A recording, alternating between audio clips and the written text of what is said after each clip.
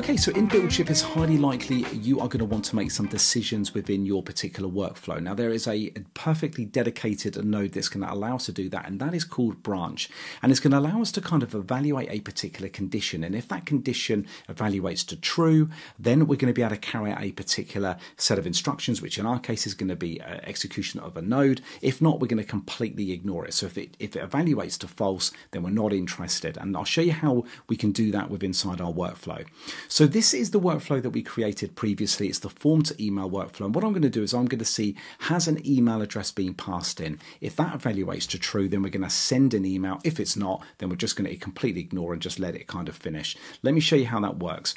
So in the workflow, I'm going to go to the little plus here, and I'm going to click on the branch node here. This is one of the ones that's kind of instantly here in your face because it's clearly one of the most common nodes here that we can use. So just hit branch, and then here we are. We've kind of got this then in else. Now what I've got is at the bottom here is I've got our kind of our node here. Now I need to move that up into this particular area. So what's really nice on the left hand side is I can grab hold of my particular node here and I can drag it just between there, and you can see it now slots quite nicely here.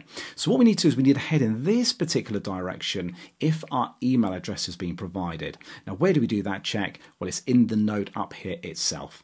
So what I'm going to do is I'm just going to change this here just as a title because it's good to kind of put titles in our actual nodes here. So I'm going to say check if email provided, something like that.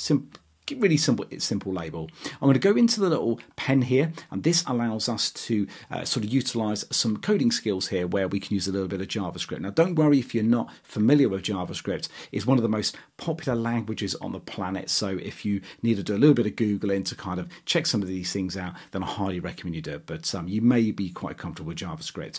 Now I'm going to go to my variable. Now I'm going to look at the email address that we were passing in. So if I go to the body, and here is my email, and I'm just going to simply do a not equal to, and then I'm just going to do two single quotes like that.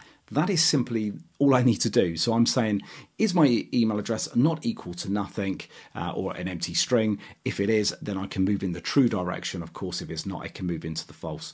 So if I now test this out, and I'm going to go up to my little test here, I'm going to go to then my body, and you can see here that what I've done is instead of going to Flutterflow now and sending this in as a kind of request into the workflow, I've just kind of keyed in what Flutterflow would be sending or any kind of front-end application would be doing. So I'm going to hit the test the workflow. Now what you'll see is hopefully is that this should go green, which is indicating that we've moved in this particular direction. And of course, I'll change that very, very shortly. There it is, it's all green, so clearly the email has been sent, and I'll probably get an email up here on the right-hand side. So what I'm going to do now is I'm just going to take my email address out here. So of course I'm going to say it's nothing. I'm going to hit test workflow. Now I'm not expecting to see this particular node kind of all highlighted in green because I've clearly not passed an email address actually into the actual workflow itself. So there we go, it hasn't gone green.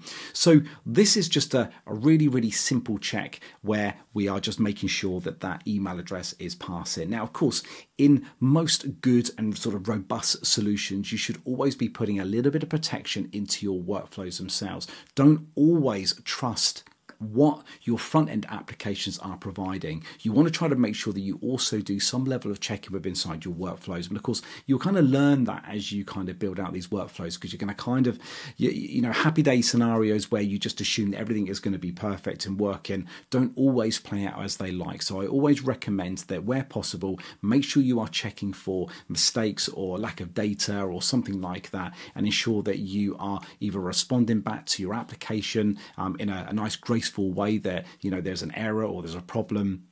Don't just always assume everything is going to be perfect. So that's just a very, very simple look at the branch.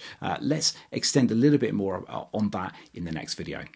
Okay, so let's extend our condition then, and I'll give you a few little tips along the way as well. So hit the little pen here. Now what I'm going to do is I'm just going to put a double ampersand in here, because that now means that I'm going to now check for another value as well. Now a little tip in BuildShip is that we know that we're passing in message and name. So if I just type in a name here, it's automatically worked out that that is actually a variable that I've got set. If I just hit enter there, it now automatically comes up, which is fantastic. It's a real time saver. I can say not equal to, and then just do the single quotes. Another double ampersand there, and I can also now do message like that. There it is, it popped up, and like I say, not equal to, and then just single quotes. So there we go. So I've kind of like got 3 checks going on now. So I need to make sure that all of those are provided. So let's just check to make sure this works. Go up to test here, go up to then the body, and I just need to put in an email address. In fact, I'm just going to put anything in here. It's no problem at all. I'm just going to then hit test workflow. Now we should go green here, which should be quite nice. Okay, so that's good. So all of our conditions are working now. If I just take out my name here now, like that, we shouldn't go green because we're now just, there we go. It's very, very quick actually. It's evaluated that really quickly and we're all good. So we kind of got 3 checks going on, just as we would do in a coding language.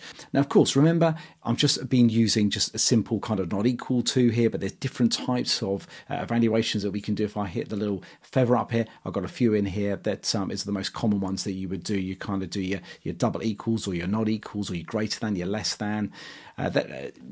You see these. If you're a coder, you know what these are all about. But there's a little reference there that if you need to kind of then use those with inside here as you're kind of playing around. Now, of course, I've been dealing with kind of strings here. I could go up to then the 3 dots, so I can edit. I can add in perhaps then another kind of value here. Let's just change this, and I'm just going to put in here age like that. Just going to put age in here. Let's give this a type of number just like that. So that's all nicely included. Just save that. And of course, I can come back out here.